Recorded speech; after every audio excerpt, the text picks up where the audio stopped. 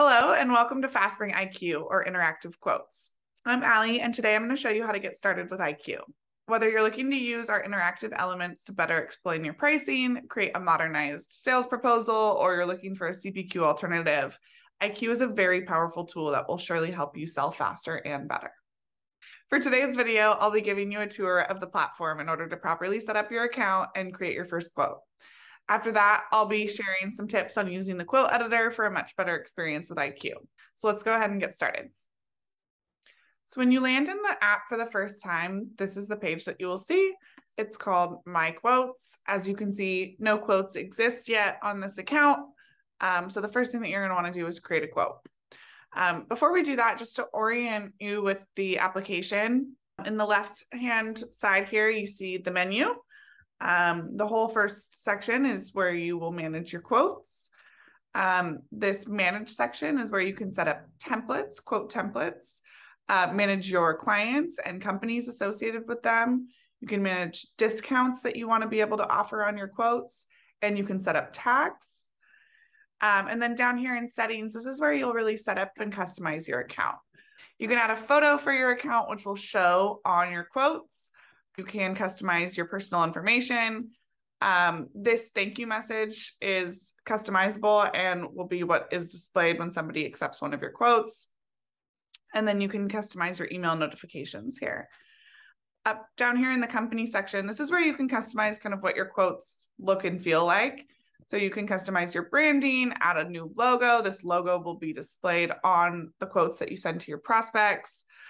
You can actually set up your quote defaults to a different color, so you can customize these for your brand colors. You can set your default currency. You can see we support a wide range of currencies here.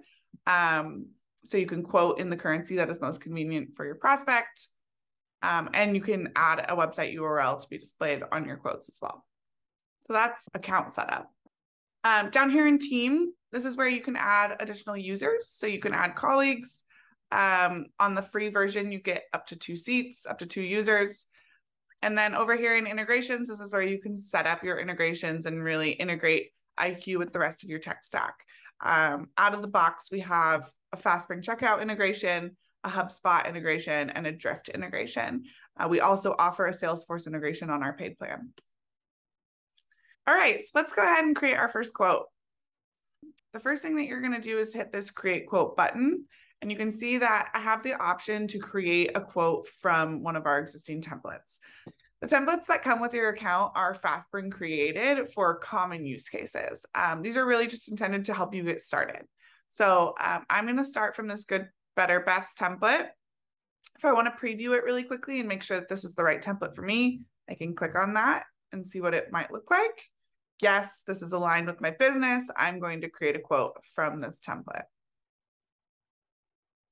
When you create a quote from a template, you land on this quote creator, quote editor, and you have the ability to customize whatever you want to customize about this quote. You can change the name of the quote, you can change the currency, you can add tags. If you're using one of our CRM integrations, you can associate the quote with a deal in your CRM. This is where you add information about your client. So I'll say, Company B, create, and we'll choose Bob Smith as our recipient for this quote. Here's where you set up your e-signature. So this is all out of the box. You get full e-signature capabilities. You can choose whether you want signature to be required in order to accept the quote, and you can choose who you want to be able to sign the quote. Unnamed signer means that other people who you might not anticipate needing to sign the quote can sign the quote, and they'll just add their information when they do sign the quote. So that's if Bob Smith has a colleague that he needs to review the quote as well. Here's where you add a personal note to the client. This can be whatever you want it to be. You can also configure terms of service, and this can either link out to generic terms on your website, or you can add custom terms via text block. Here under security, you can set the quote to expire. You can limit the number of visits that are allowed to the quote, and you can password protect it. For the call to action button, this is where you determine what you want to happen when somebody accepts your quote. Do you want to show them a thank you message? Do you want to redirect them to a URL, whether that's on your website or a landing page or a sign up link? Or if you're using the FastSpring integration, you can actually configure it so they can purchase the product, purchase the subscription directly from the quote. So pricing tiers, this is where you set up your tiers. So the different flavors of product that you have. There's a lot of different ways that you can actually use tiers. You could set it up so that you have a monthly tier and an annual tier, or your standard pricing tier and your discounted pricing tier that you're offering just special for this specific prospect. So a lot of different ways that you can use tiers, but the most common probably being for the SaaS use case, like the gold, silver, bronze, or good, better, best. So within tiers, you set up what you want it to be called, how much it costs, how it's charged, and then you can set out a description for it. You can also choose which one you want to be pre-selected, and you can add some little call out text to it as well. So I have call out text on the gold tier and I have it pre-selected. Under features, these are the features associated with your tiers. So this is how you can show what you're going to get within each of these tiers. So to better illustrate how that will actually look to your prospect, let's switch on over to preview mode, which is a really handy tool for configuring your first quote, is to be able to toggle back and forth between preview mode and edit mode. So I can see all of my progress so far in the quote editor, and I can also see, oh, this is how features are displayed. You can also click on see all features and see a little table here of your tiers and the features associated with each of those tiers. So now that I have a good understanding of how this is going to be displayed for my prospect, I can actually switch back to the editor mode, go back down to pricing tiers, and further configure this and customize it. Another handy tool for configuring your first quote or your first couple quotes is to open the preview mode in a new tab. And this makes it really easy to switch back and forth between the editor and the preview modes. So I can make a change here in the editor. And then I can head on over to this preview mode and I can see that change immediately updated in preview. If I go into my pricing tiers and I'm wondering, what is a call out? What happens when I change this? So let's try it. Preferred plan. And we'll jump on over to our preview mode. And you can see that it will automatically update in the preview mode. So I can really easily see how the changes that I'm making will actually be displayed on the quote. That's pricing tiers and features. And if we scroll down to this last section here, we have our components. Components are really where you set up your products and add-ons that are not contained within your base tiers. If we flip on over to preview mode, I think the best way to describe what components are is to be able to see what they will look like on the quote. So this here is a component. It is, in this case, being used to display per seat pricing. The prospect will have the ability to slide this slider and change the number of seats that they are quoting and see how that impacts their overall cost. Down here under additional services, these are also components, just different types of components. So here I can add optional add-ons. I can configure what type of support I want. And this is all customizable by you within the quote editor.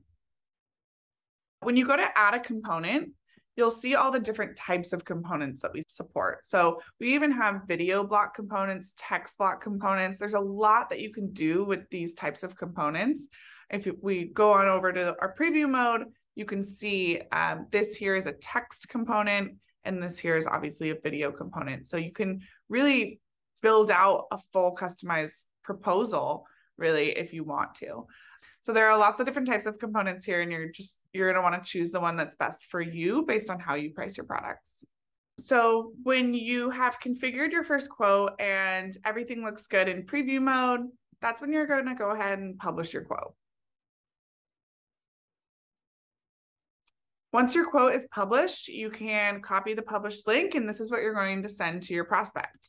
When your prospect clicks on that link, whether you're sending it to them in a separate email, or you can even use our in-app functionality to actually send the quote. But when they do click on that link, this is exactly what they're going to see. You can see it's very similar to what you were seeing in preview mode. They will have the ability, now that they're on the live quote, to toggle the seats, add products that they're interested in, and ultimately when they get to a place where they are comfortable with the package that they've configured, they will sign the quote and accept it, and you will receive a notification of that.